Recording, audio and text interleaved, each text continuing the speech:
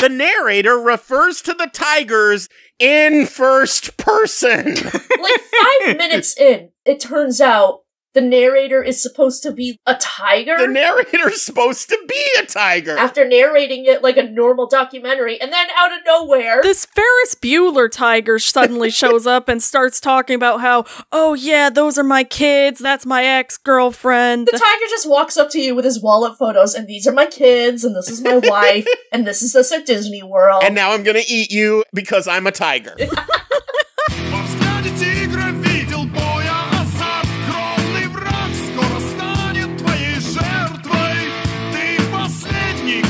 The ride itself was not Joan Crawford's brainchild, but the idea to do a ride for the World's Fair with Disney along these lines roughly was very much Joan Crawford's passion project. She really wanted to make it happen. But one thing that this episode does not touch on at all is the mommy dearest of it all. The no wire hangers ever of it all. One of show business's most notorious child abusers shepherded into existence a ride about the children of the world all getting along and living in peace. Well, yeah, because they weren't her children. She liked children as a concept, abstractly. Yeah, she just didn't like raising real ones. Dealing with them on a daily basis was not a thing she was equipped to sign up for. Psycho killer, Jessica said,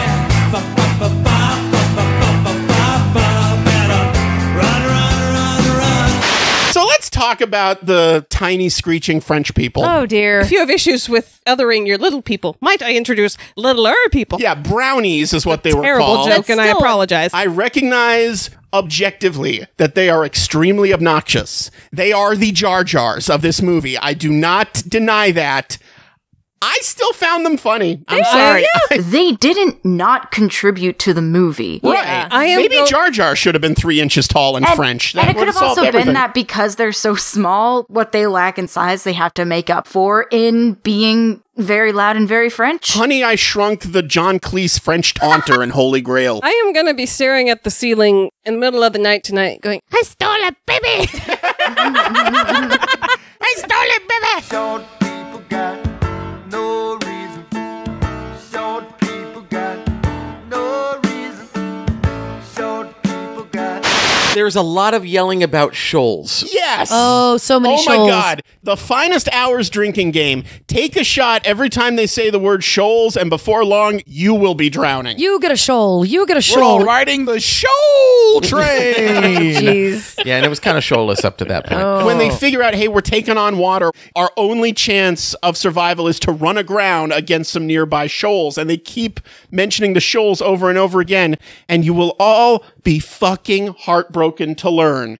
In the real life story, no shoals. No shoals? That didn't happen. That was a complete invention for this movie. Oh they my did God. not run the ship aground on shoal 1. They wouldn't shut up about shoals for a half hour, and that wasn't even a real part of the story. It wasn't even a real part of the story. Because obviously this movie, the one thing it needed was filler. There's semen all around the bed, semen on the floor, semen in the bathroom and behind the closet door. There's semen in the fireplace.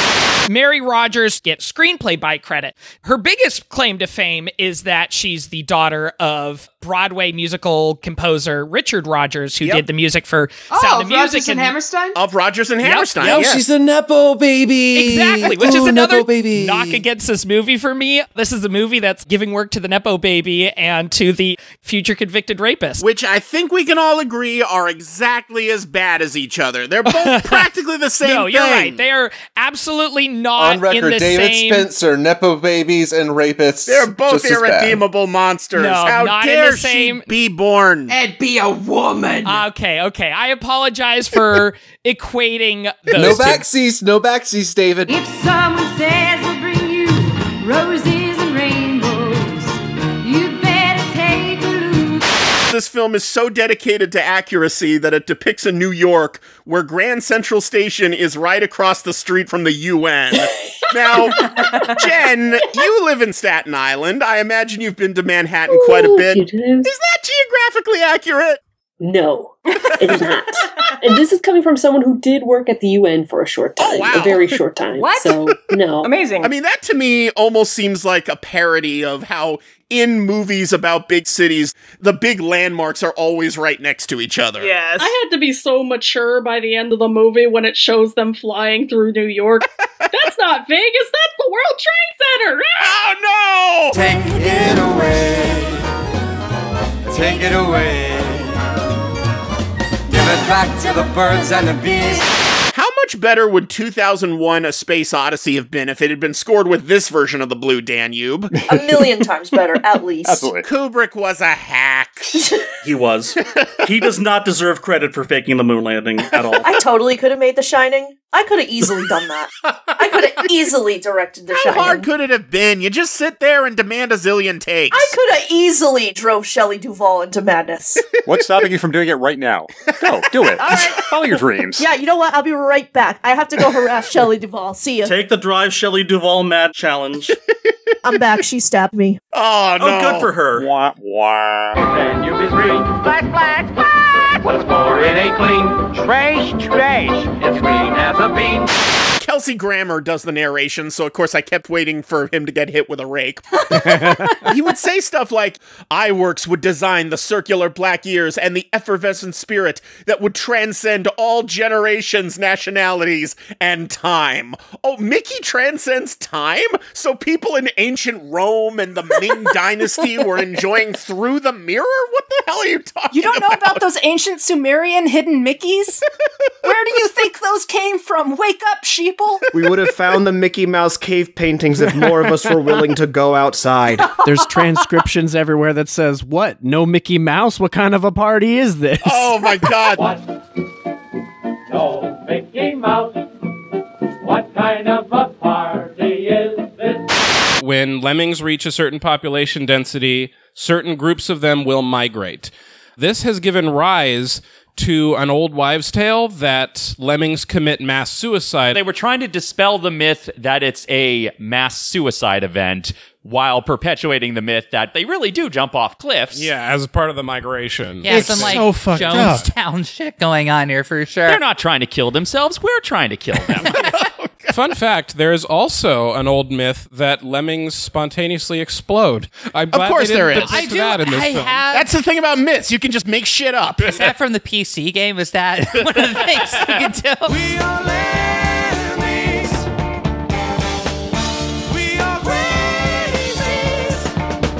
That big animatronic squid, which had shockingly impressive fluidity Oh my of the God. tentacle. Yes. The movements were so lifelike. It's really freaky when you see the one coming through the door specifically. While we were watching, we made snarky riffs about, oh god, it's tentacle porn. Legally, you have to. Just picturing the crew aboard the submarine saying, oh my god, this is tentacle porn, and we're literally a sub. Aw, good for them. Nemo can send an electric shock through the exterior of the submarine. Yeah. And when they tried that on the squid, my first reaction was, no, the squid's into it.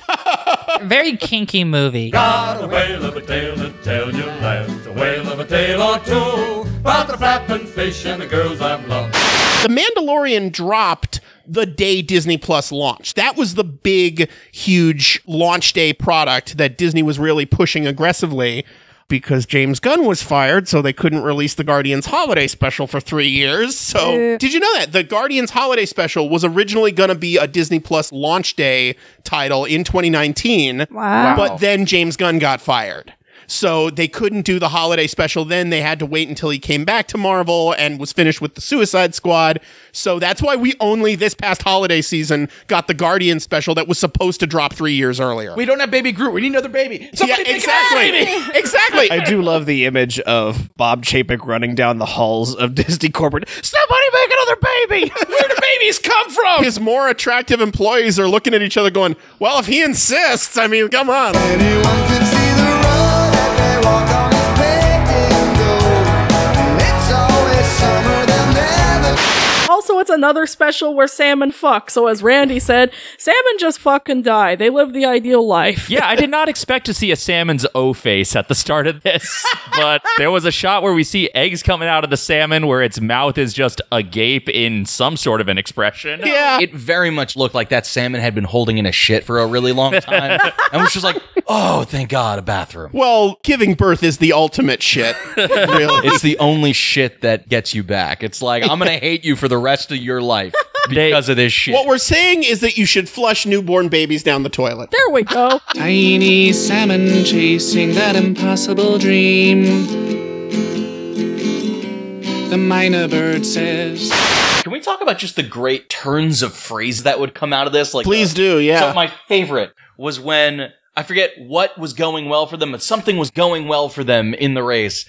Georgie was excited about it and made a comment on it, and then very suddenly Davey said, "Don't go skinning the bar before we shoot him." And that just brought such a great mental image of like, well, Biz, I better start skinning this bear. It's like, what are you doing? Wait, we haven't shot him yet. Get your order of operations right, for fuck's sake. It's good advice. Davy Crockett, leading the pioneer. You know, I'm surprised they cast Michael Rooker as Mary Poppins instead of Emily Blunt, but damned if it didn't work. I'm Mary Poppins, y'all. The movie with that line got its own Disneyland ride before Mary Poppins did, which just kind of seems wrong. When they made Mary Poppins Returns and they had that cameo at the end from Angela Lansbury, which was clearly supposed to be Julie Andrews, but then Julie Andrews turned them down, they should have just gotten Michael Rooker. Yes! There's nowhere to go but up, boy. Getting down and dirty with a Procyon loader. Got no people skills, but he's good with motors. That weird thing by his side. Everyone still thinks it's Cletus in the chicken suit, and so once he becomes this celebrity, suddenly all the girls are like, "Oh, Cletus! Oh, you're so cool! You're all the so girls cool." who are already in relationships with other people. Oh my God! And are talking about how hot the chicken is. Yeah, not even just the guy in the chicken suit. They are all in love with the chicken. Because they call him Disney is the losing chicken. their Robin Hood audience, so they need to come up with a new furry for everybody to pine over. Oh God, fuck me in the chicken suit. Oh Fuck God, me in the head on and kiss me. I know actual furries could build a better suit. Oh yeah, and probably write a better script. Probably.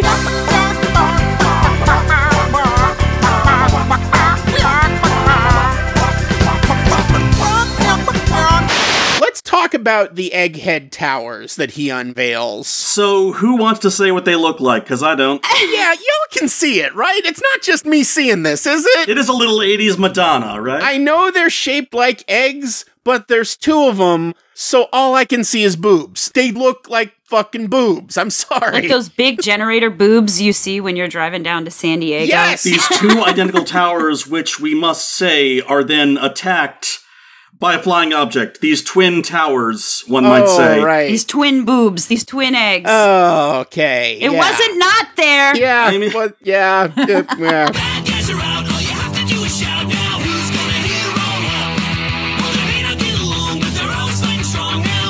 When I put this on, my boyfriend came in and was like, "Oh, I used to love this movie as a kid. I watched it over and over again." And then immediately told me that the daughter was in some kind of sex trafficking cult. Yes! What? Oh, God. Oh, my God. We have to talk about this. Is this the same one as Kristen Crook and What's-Her-Face from Smallville? I don't know. Garrett, this girl is What's-Her-Face from Smallville. Oh, is that Chloe? Oh, my gosh. Yes, Allison Mack, who later played Chloe on Smallville and was sent to prison for being involved in a sex trafficking cult. Oh my God. I'm not fucking kidding. That is who that is. I guess she trafficked her victims by shrinking them. I mean, it's effective. You can traffic people in your pocket, for God's sake. I ain't going nowhere, man. I ain't going nowhere. It's dangerous out there, man. Might have been a big bomb scare. Hard to get off of this easy chair. That bomb disposal was pretty awful. You take a bomb underground, and you can potentially be destroying all kinds of infrastructure. Yeah, you literally could have piping. destroyed the entire city by setting off that bomb underground. And I wrote down why underground. So they could do a digging scene. Yeah. I mean, You they could could because throw dogs it up bury into stuff. space. It's called underground. Underdog. You could throw it up into space. You could take it to the ocean. Well, you Underdog have a lot of choices. Underdog does fly up into space Not really intentionally. Well, halfway intentionally. Jack was showing Underdog superhero comics earlier, so when he went into space, I was just thinking, you are who you choose to be. Crypto the Superdog.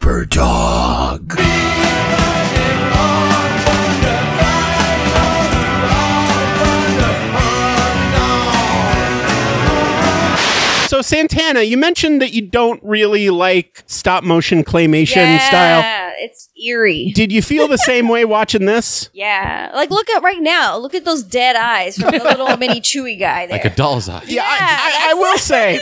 Like a shark's eyes. I don't feel that way about stop motion claymation. I like it just fine, but I will say I was getting a little creeped out by the claymation interpretation of Wookiees.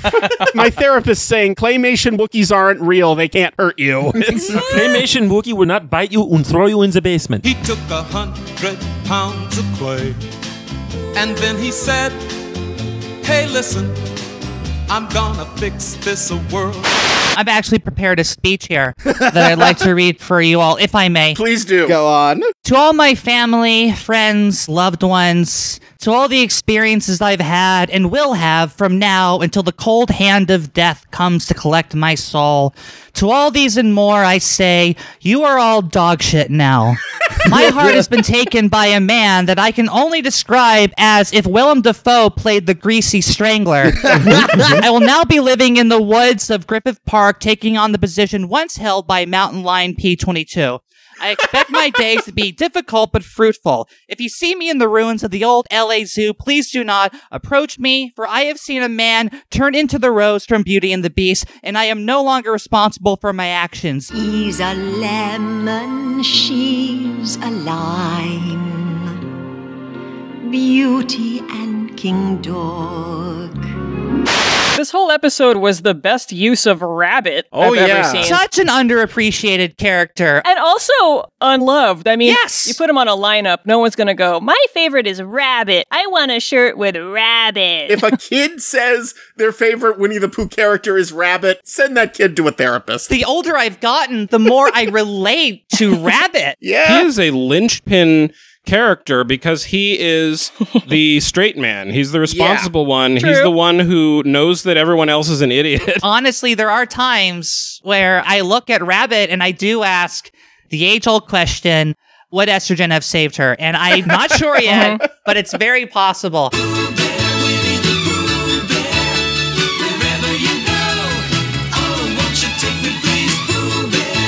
That woman with the black hair and glasses. Edna Mode's grandma. She looked a lot like the corpse mom from The Nightmare Before Christmas that has the kid on the leash. She was giving me those vibes. Maybe it was just the muumuu she was wearing. To me, she looked like a three-way cross between Edna Mode, Larry Bud Melman, and the babysitter in the Cat in the Hat movie. Oh my god, she does! Yeah. The one who kept falling I was asleep. thinking more Mimi from the Drew Carey show. The beehive hairdo woman keeps on repeating, he tried to eat my Raymond. I mean, what do you expect? Everybody loves Raymond. It's a wiener dog. You put him on a bun with some ketchup With the and right mustard. barbecue sauce. Yeah.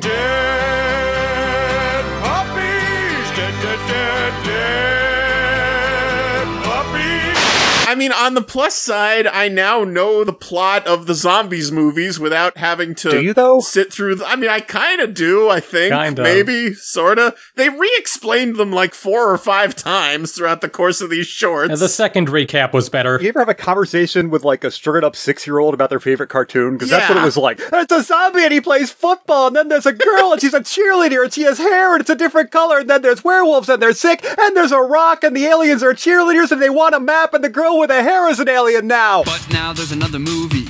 Hey, turns out Seabrook has werewolves. They're looking for the Moonstone or else they will die. So they gotta throw the apples at this spinning wheel full of mirrors, and they've gotta break the mirrors with the apples, and every time they break a mirror, the wheel speeds up, and they only have so many apples. So that's the challenge there. It's really mean to make these kids each get 28 years of bad luck for that one game. When the wheel starts spinning faster after they break the first mirror, They are so confused by that. They just cannot fathom what's happening. Well, what happened was the director said, okay, now we're going to spin the wheel faster. We want you to be confused. Oh my God, we're so confused. The wheel's spinning faster. Either that or these are the dumbest people alive. I have never played Ocarina in Time in my life. This is my quest to follow that star, no matter how. I like the little detail that the sound hole in Kristoff's lute is apparently on both sides of it because you can see right through it. Oh God. Oh God. Same with Olaf's buttons, it looks like. Oh, yeah, yeah. Well, he's been impaled. Yeah. Twice, apparently. He was bitten by a sideways vampire. Sideways vampire. The most dangerous kind of vampire. And a fine name might be Giant Song, I'm sure. Oh, the weather outside is frightful, but the fire is so delightful. And since we've no place to go. My theory is when they're bringing Jack in on the horse and This Is Halloween, he's coming in from having gone around the world and putting this big cloak of Halloween over the world. As the Headless Horseman? Oh, that is a cool theory. There actually is a fan theory that Jack is the Headless Horseman. Damn. Headcanon accepted. That's Tim Burton connected universe right there. Exactly. So Jack Skellington was Christopher Walken? The entire time. Now, I want you to make it. It's very easy. And the code is red, the trim is white. Fever. I can take off my head. Two Two little rats with Theory fall quotation. into a bucket of cream. Crushed. It's much more fun, I must confess, when lives on the line. Not mine, of course, but yours, oh boy. Now that'd be just fine. Release me fast, or you will have to answer for this heinous act. Oh, brother, you're something. You put me in a spin. You aren't comprehending the position that you're in.